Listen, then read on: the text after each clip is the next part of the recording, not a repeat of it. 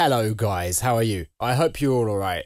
So I'm going to talk you through this jingle that I made. I was requested to make a jingle in the style of something from Radio 2. So I'm going to walk you through it. I mean, it took me about an hour and a half, 2 hours to create it. So I didn't really want to bore you with that.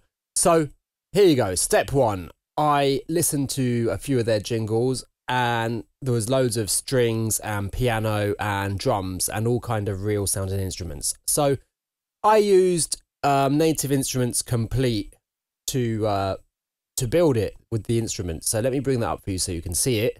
There you go. So this is the drummer. So I can use the keyboard I've got in front of me, not the computer one. I've got a MIDI keyboard and play some beats like this.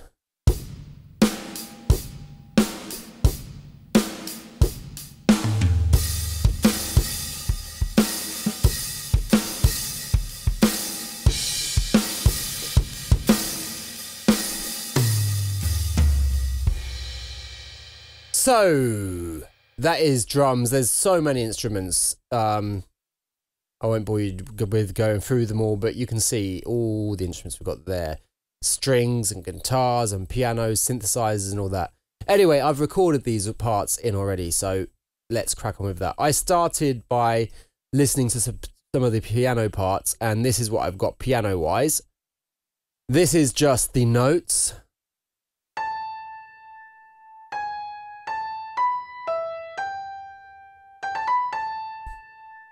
Once I'd recorded that, I then went to find the chords to go with it, and I ended up with this.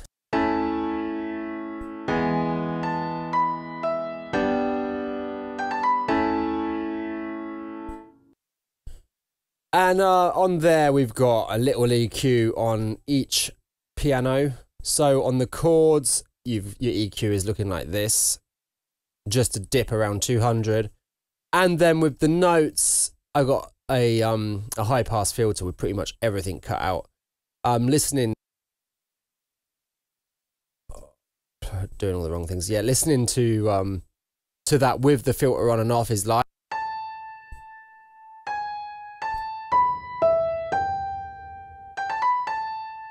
So quite a big difference there. It just takes away all the low end, which is fine because we're going to replace the low end with all these other instruments. It was just supposed to be there to fill in the gaps, I suppose. So far you've got the chords and the notes. I then went and did the drums. So this is those. Oh, let's start at the beginning, shall we?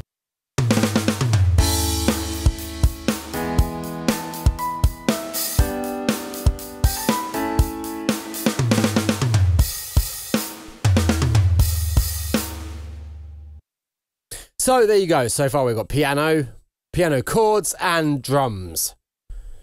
I have then gone with the bass.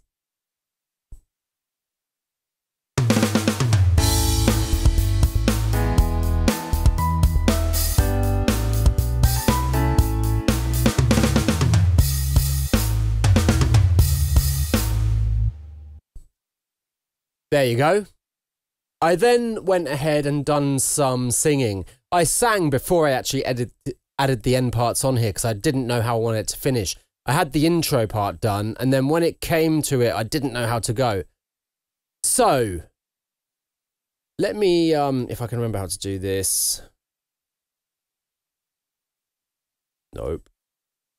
That is not the right one, is that? There you go, mute those.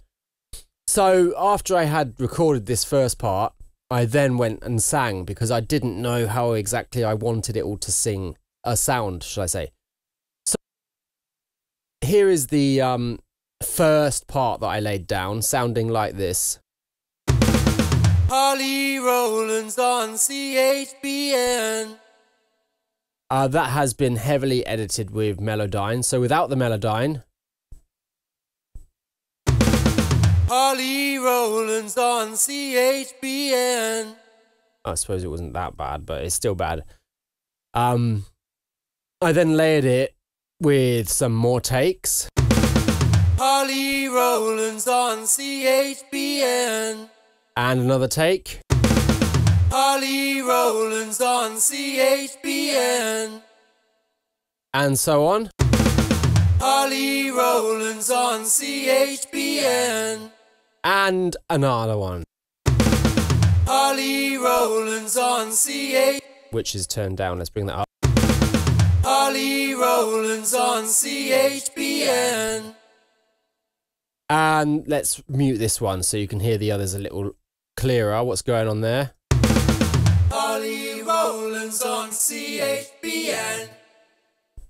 They've all been treated with Melodyne. I won't go into all the details on how I did that, but it was just pitch correction, removing some modulation and a bit of timing. So once I'd done that, I had more of an idea of how I wanted the end part to sound. So I can now go ahead and unmute these. I then put these little guitar accents on. So I listen to those.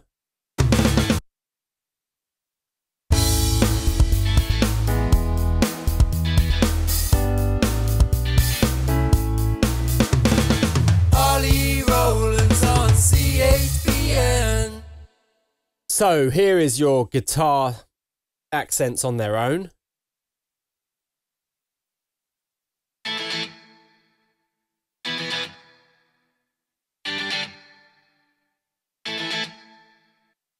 They are running through a guitar rig, which is from Native Instruments. That is it. If I turn that off, you can hear it like this.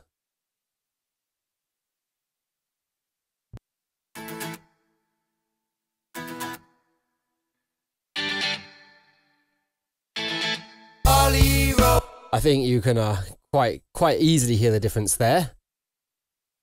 And then we went ahead and did horns. Horns were next, sounding like this.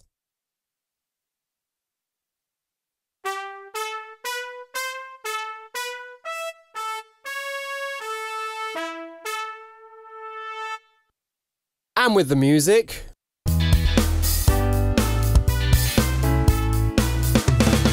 Holly Rollins on CHBN. I've got them mixed quite low in the mix. I didn't want them to stand out too much because I've then got strings to go on top, which follow like this.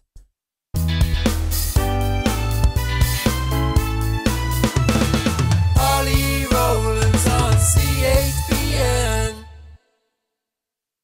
So, one moment. I'm being really stupid. Yeah, so you can hear you've got the what am I doing? Yeah, the horn are sounding like that. And then you've got the strings sounding like this. But of course I did drop the horns back into the mix a little bit, but together that you can still hear them quite nicely.